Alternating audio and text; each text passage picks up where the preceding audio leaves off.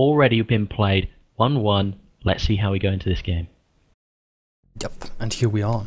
Civilizations are Huns and Saracens for both teams. Ooh, okay. So I take it because of course it will mirror it across the two. So one gets to choose, I take it, and then the other gets to choose the other. Perhaps is this how it's working? So. Well, it is hidden. They could choose whatever they want. It could be Celts, Saracens, I don't know. That's right. Whatever, then I take it then the other sides will mirror, because we've got VNS Tempo playing the Huns, and that's going to a strong civ for VNS Tempo, very accustomed to playing this civilization. I was expecting PoJ Demo to be playing something like Huns. Actually, I hadn't quite seen what he was playing there, but yet playing Huns. So we're going to see something, I hope, that's going to be quite interesting here. So we've got Huns up against VNS Yellow here as Saracens. They're going to be pumping out those early camels just because they're going to have that bonus up against the cavalry coming in from either Huns team, from VNS Tempo, from PoJ Demo. As they're pushing those out, you can see a few barracks coming up from PoJ Demo, trying to make sure that he can get those halberdiers so he can start to counter those camels coming out from VNS Yellow. So we shall see. It's all going to be about getting those castles up though for Saracens. I did actually watch one game where I saw, and just trying to remember now which player it was. Was it possibly, I think it was FedEx was playing, and he didn't get the castles up as quickly as Saracens really ought to. You know, especially as you want that Mameluke advantage. There's that huge hill though right in front of Hunting Bears, and he's not really mobilizing his force too much at the moment to try and get out there. He's allowing that early advantage to come in from VNS Tempo and allowing him to put down some pressure. He's got those halberdiers in tow as well. Mamelukes aren't going to come out very quickly, don't forget. The reduction of those is going to be slow. It looks like, to be honest, this is going to be very much about which Hun can push the fastest. I think yellow player in blue is going to double Hunting Bears now. Yeah, absolutely, and I think that's going to be a bit damaging for him. I mean, he is bottlenecked a little bit. You can see the wood on the right and on the left there is going to give him a bit of a vantage point in terms of being able to fire out quite easily with those siege onagers without too much trouble. But you can see here, look, this hill now, they're going to push straight into that hill. You can see VNS Tempo is building that castle straight on. He's going to try and get that as a vantage point. Hopefully some siege workshops will be coming across from VNS Yellow, but look at VNS Yellow, he's in trouble. VNS Yellow is actually in trouble because he's being attacked quite hard, but he's okay. He's okay. He can easily back off. He's got Magadai. He's got Mamelukes that he can build out, and he can pretty much sit pretty. I did think he was in trouble there just for a second. Sweeping across, I just hit F4 twice, and it showed me only 4, now 5 villagers for Hunting Bears. Again, only 4, so he can't expand. Yeah. That's right. He is under a lot of pressure here from VNS Yellow and from VNS Tempo. I did really think for a second there. Sorry, it was a bit of my bad judgment because I did think that VNS Yellow was under a bit of pressure from Demo there. It looked like there was a lot of red, but it wasn't. It's been deflected. It's been mitigated quite easily. I'm not sure who took the, if at all, the market advantage here, but it looks like the Huns from PoJ Demo seeming to start get back into the game here. But Tempo and VNS Yellow are just going to sit pretty on this hill now and fire down onto anything that is coming from Hunting Bears. I honestly think that this looks like it could be quite a swift and decisive game in favour of VNS, to be honest. Triple the population for both VNS players compared to Hunting Bears right now. Right, that's right. I mean, it's going to be... I mean, look at what's happening again. Didn't I say about before, you know, the way that this is going, you know, VNS Tempo taking the lead, taking the steering wheel on the DM games, and look at that, VNS Yellow left completely alone, and that is the situation they want to be in. Leave VNS alone, and he will be absolutely fine. He can, once he gets going, you know, he's just going to really start to pick up presence on the map. 4th castle is up for Hunting Bears, so maybe he can get the Mameluke production up. That's right. I mean, there is a possibility, but he's so restricted here.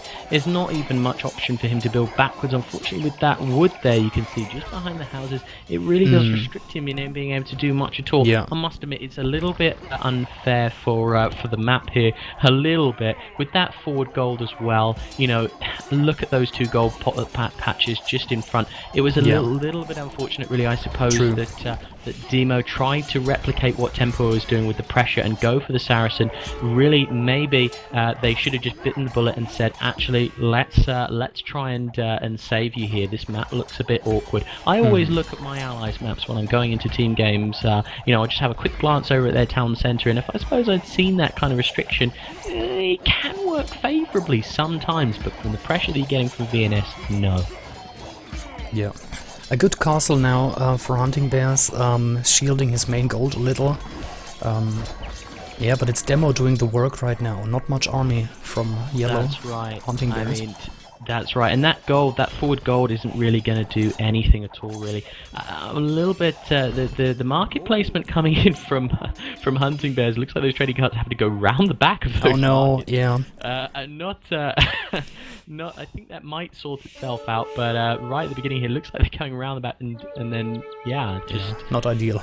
they're not going to get an efficient enough trade coming out. You know, VNS Tempo and VNS Yellow really pressing a very solid advantage here, and to be honest, even though the scores are fairly even, it just depends if Hunting Bears can stay alive long enough, and if he can get some gold, maybe some tribute from PoJ Demo. Just depends. Yeah.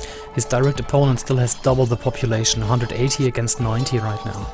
That's right. Yeah. I mean, looking at Hunting Bears here, and only 95, 96. He's starting to trend upwards, but it's just not going to be enough, I feel. You know, when you don't have that gold as easily to. I mean, yes, he's got gold at the moment through the villages, but you know, it just takes one attack, and all those villagers are either going to be denied the gold or they're going to be killed. So. Few cannons coming out from Hunting Bears as Saracens, trying to fire in on those castles together with the trebuchets. Looks like he might be trying to see if he can get back at that hill. If he could get that hill, that would give him quite a pivotal point. Looks like those Mamelukes and Onagos coming in from Hunting Bears are doing a good job up against anything from VNS Tempo there, and that's where these civs start to become quite dangerous, is because those Mamelukes, you can start to cancel out any sort of camels and things like that you need right at the beginning of the game just to be able to deflect any early pressure from those paladins, but you can go straight into those Mamelukes, getting out those rams there we can see from VNS Yellow to try and hit up against those Hun, and this is where it's going to be difficult for the Hun, because the Hun's going to maintain the early advantage, but the Saracen is going to be really the powerhouse civ coming into the late game. And if these Saracen Mamelukes can actually get into the trade and do some damage, I don't think on this occasion, although there is actually a bit of a bottleneck actually there in Demo's corner trade.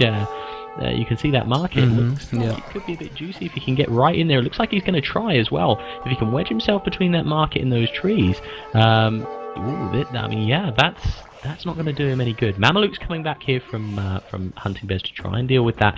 Looking at the front of the base though, from Hunting Bears, you can see here that yes, he's got the gold, but there is now pressure starting to build from VNS Tempo.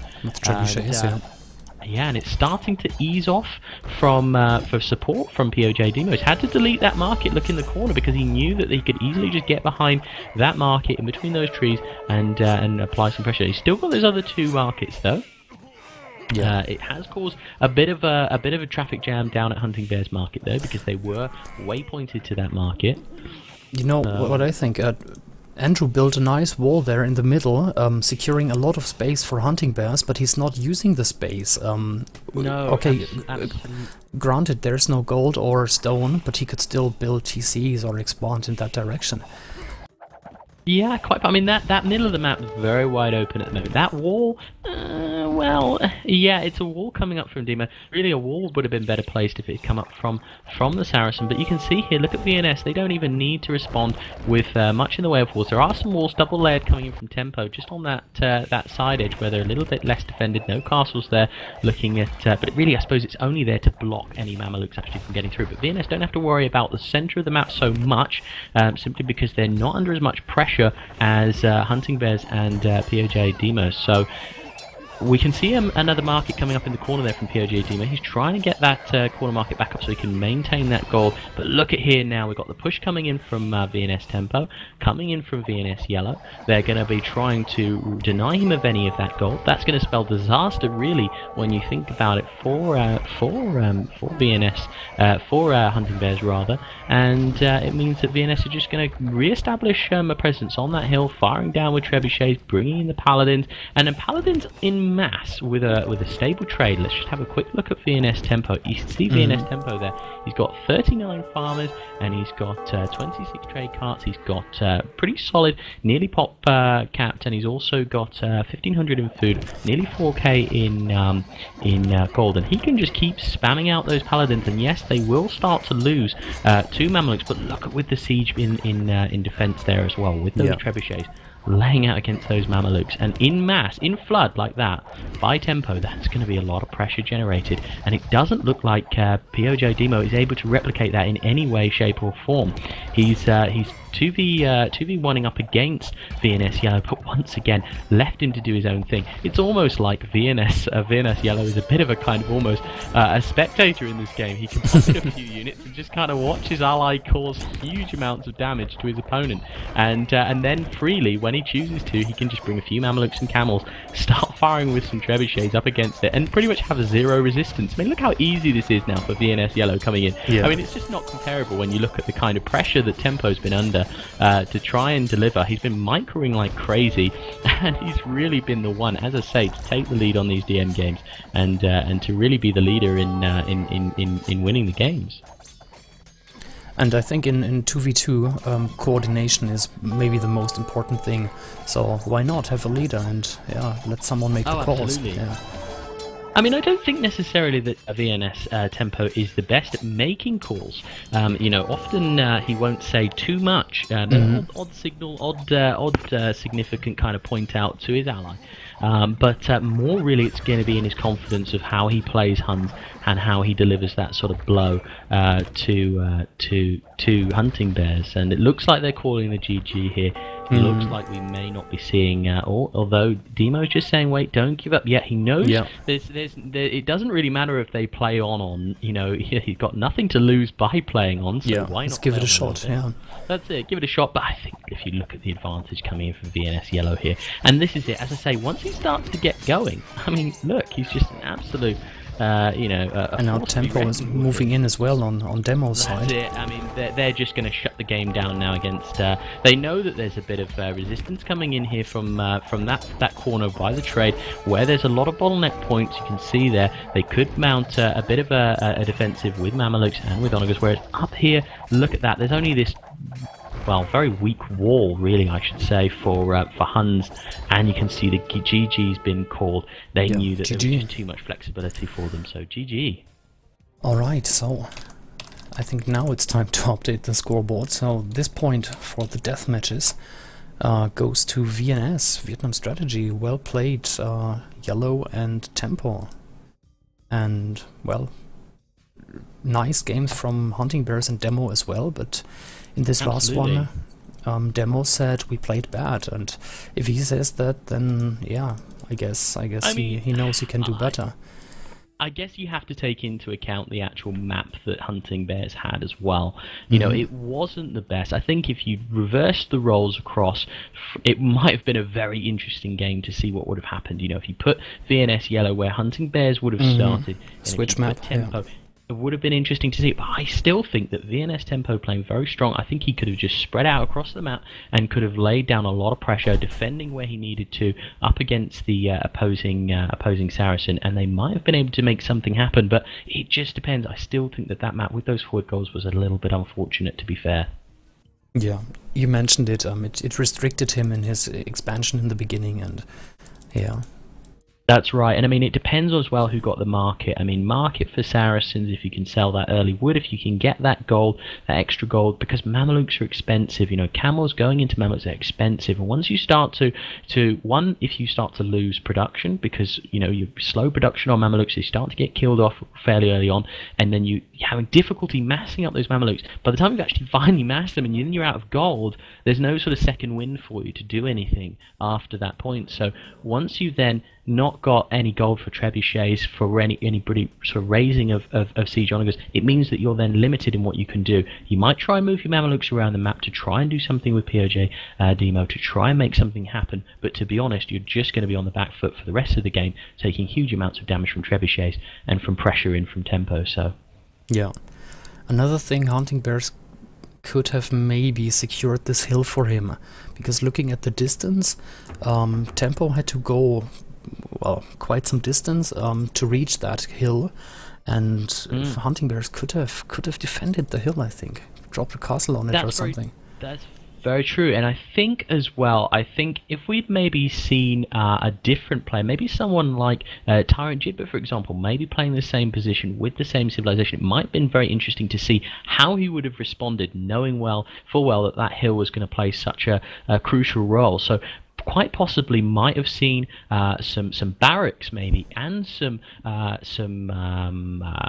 stables, possibly even some archery ranges, just to try and push out as much as it can. Forget the castles, don't worry about trying to get Mamelukes out because they're going to get overwhelmed, and just try and basically repel anything that's coming in at you with basically ground units, your camels, your champions, your maybe even some cavalry archers, or some, depending on what you want to do. Just push it forward, get on top of that hill, and then once you've secured that hill, then think about Mamelukes, then think about siege workshops, think about onagers, and start firing back at your opponent.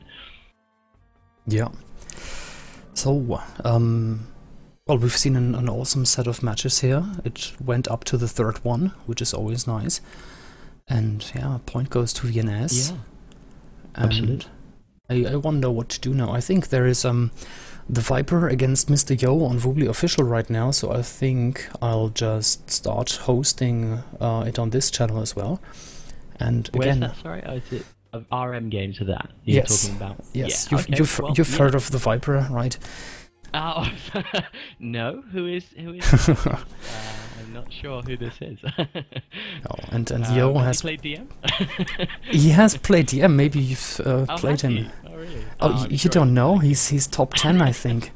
Oh, really? Oh nah. Nah, come on, sure. you're. He's an RMer, man. Can't possibly be. I was surely not. Wait, let me go and educate myself with that Hitler video. 1 second. You're making fun of me now. I'm not making fun of you. I'm just trying to pretend like I'm some sort of really ignorant DMer that has no idea about the wider spectrum of what's going on in the community. So, there's Jitba in the chat. Hello, man. It's an honor to see you here. It'd be brilliant to get Jibber come on to TeamSpeak. It'd be brilliant to hear some insight from Jibber. I don't even think I've ever heard Jibber's voice. It would be brilliant to hear him giving some input as well. Well, you've heard it, Jitba. If you do have TeamSpeak installed and you have a working microphone, then yeah, you're welcome to join us here. Yeah, he so should. I think let's see what happens. Hi, he says. He's listening to the slight delay, obviously, from what we're saying, coming through into the chat.